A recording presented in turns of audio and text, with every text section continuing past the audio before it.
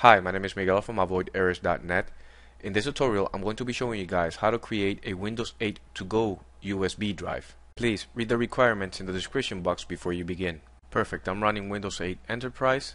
I have Windows 8 Enterprise Edition 64 on my disk drive and my external hard drive, which is a 300 gigs. I don't have a 32. Perfect, I'm going to close here, go to Control Panel, and here click on Windows to Go.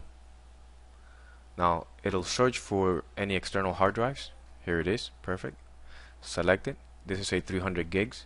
It's not a 3.0 drive, but it works. Next.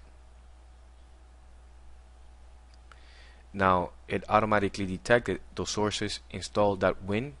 If it doesn't, you can browse for that location, and if it's not selected, select it and click on Next.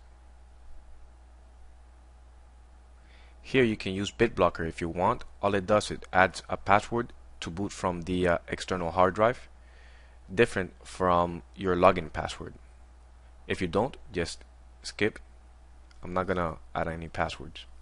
And then create. Keep in mind that once you click on create, it'll erase the entire USB drive.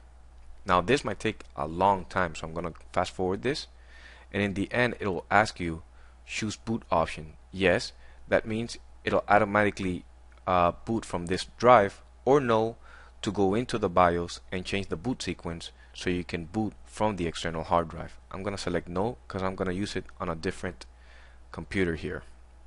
Perfect. Now let's put this to the test. I got my external hard drive here and my laptop. I'm gonna go ahead and boot into the BIOS to change the boot sequence so we can boot off the external hard drive.